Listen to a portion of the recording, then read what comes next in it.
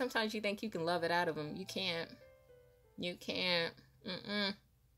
Because y'all not on the same level. The love that you're giving, they're not even going to understand.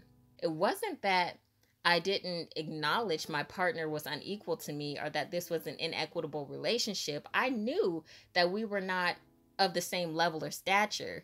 Yet, I guess I didn't see why it mattered.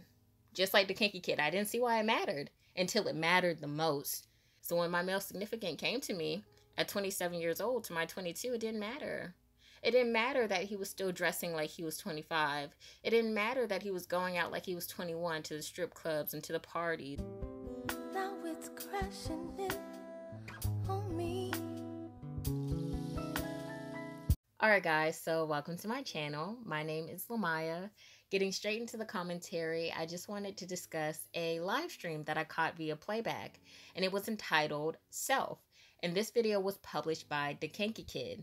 Now, within this live stream, the Kinky Kid was talking with another commentator, and pretty much she was discussing learning to love yourself. And if you know anything about the Kinky Kid, she always stresses the importance of learning about yourself, because to learn about yourself is to love yourself, and to love yourself is to learn yourself. To love yourself is to learn yourself, and to learn yourself is to love yourself. That's deep. But anyways, I found this to be rather significant because the Kinky Kid talks about sex. She doesn't talk about vanilla sex. She talks about kinky sex, per the name, the Kinky Kid, with a D, not a T, with a D. So getting to the point, within this live stream, the Kinky Kid was discussing, or rather detailing, a relationship that she was a part of.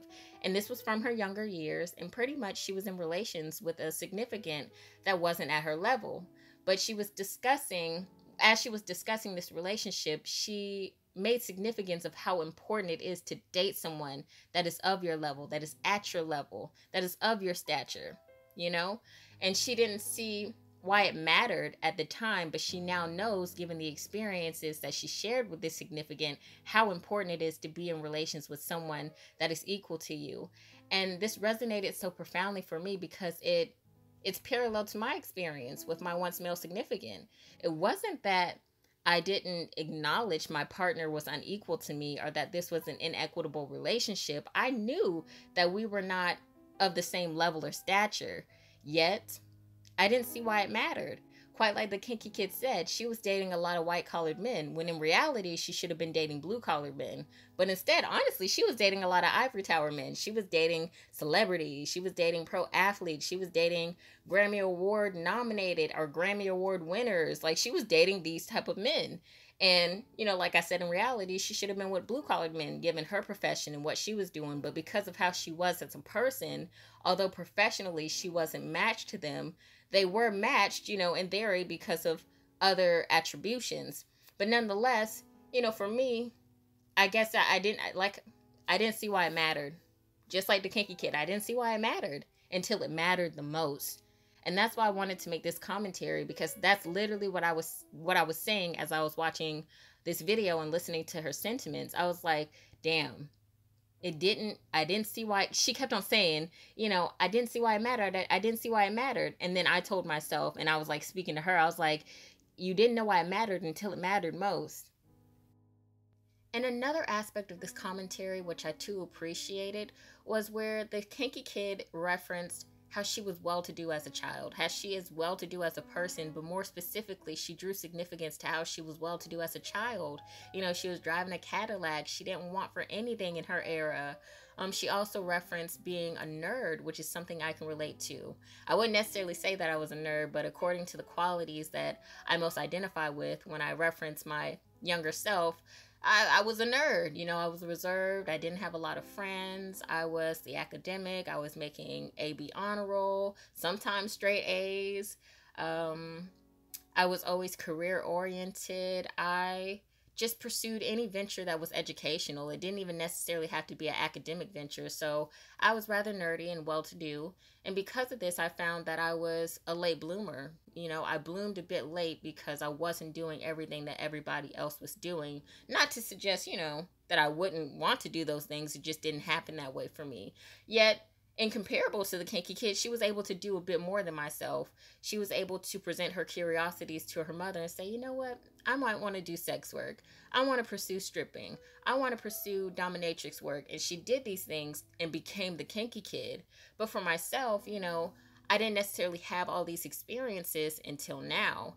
And at this point in my life, I've made mistakes. I'm starting to make mistakes. Whereas before, I never had to make mistakes. I was able to be perfect because I had other people blooming around me at the average rate. I had other people blooming around me at an earlier rate. So I got to learn from people around me, whether it was my peers, whether it was my elders. I was learning through their mistakes.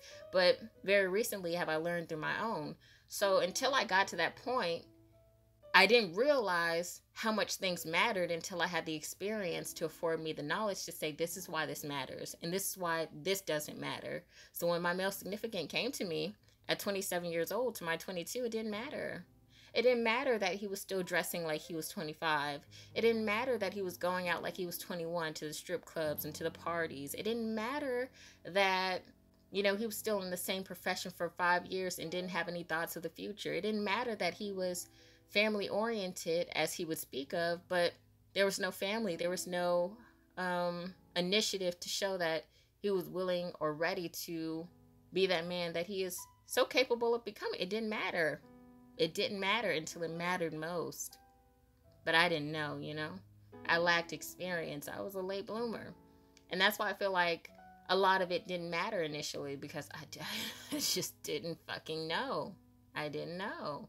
And sometimes, too, as the Kinky Kid also referenced, as women, you know, we think it doesn't matter because I need a rude boy that's good to me with street credibility. Not necessarily saying that we want a thug, but that line, you know, you want somebody that will give it to other people, but you don't think that it will come back to you. Like, you can be that way with other people. You can be rude. You can be this. You can be that. But you're not going to be that way with me because I can love you better than she can. Not, you know, to suggest that there's a third party. I'm just referencing a lot of music and lyrics. But, you know, like sometimes you think you can love it out of them. You can't. You can't. Because y'all not on the same level. The love that you're giving, they're not even going to understand. And I'm saying that from my experience. Like, I was giving love that he just couldn't comprehend. It was hard for him to accept or to acknowledge because that wasn't, he didn't know. Or he wasn't ready to understand it. So that's why, you know, you realize like the level, the stature, it matters. You need somebody that's able to receive your love and also reciprocate that. He was able to receive it, but not fully because he was unable to reciprocate it fully. You know? So that's what I got from just the beginning half of that commentary. And I just wanted to share that with you all because it really spoke to me in a way that I haven't been able to, I don't know, acknowledge that relationship from such a perspective. So hopefully it resonates for you and helps you with whatever it helps you with.